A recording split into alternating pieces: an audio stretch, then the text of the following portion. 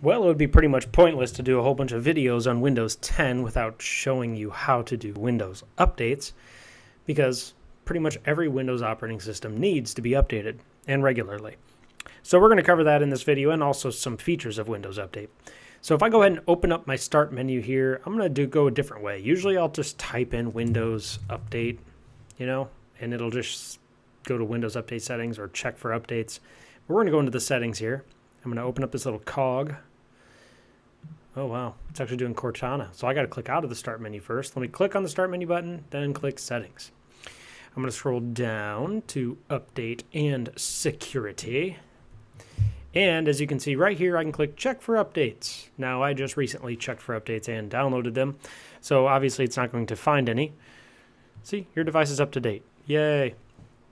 Now, I can look at my update history at this point in time. And see, isn't that awesome? Let's see what our recovery options are here. Reset this PC, advanced startup.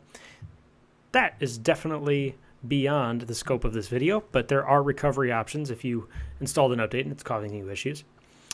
And we're going to go ahead and go down to Update Settings. Check out the Change Active Hours. This will basically let Windows know when you're currently, or when you frequently use your computer. So let's say you are on your computer between 5 a.m. and 12 p.m. 5 a.m. and 8 p.m. You can actually set that here, and it'll actually disregard doing updates during that time frame. It'll also disregard doing restarts during that time. Restart options actually gives you an option to pick when you would like to have it perform a restart. And advanced options gives you a few other options here. It'll give you updates for other Microsoft products. Let's say you have Office installed. There are feature updates. So let's say Windows 10 rolls out a new feature. You can actually make it so it does not install those features automatically. And you can also have your sign-in info automatically finish setting up your device after an update. And this is kind of a cool feature you can read more about. But essentially, it's as long as you have a sign-in set up, it'll let you automatically perform your updates when you sign in. It'll also automatically configure your settings on your device if you're setting up a second computer. We can also choose how updates are delivered. Updates from more than one place.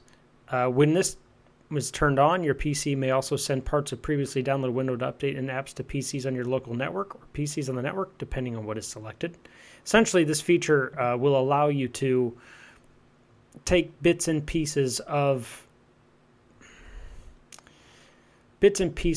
your network, of your downloads, and distribute them across your local network so that other computers can download them quicker.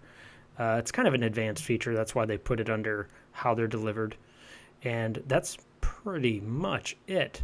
Now, the first few updates you do, obviously, when you get Windows 10 are significantly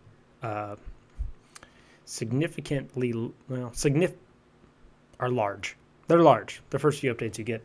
So naturally, it will probably take a while.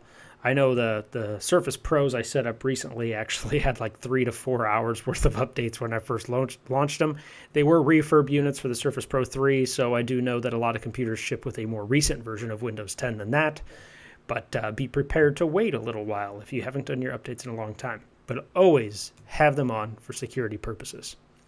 And that's all there is to it.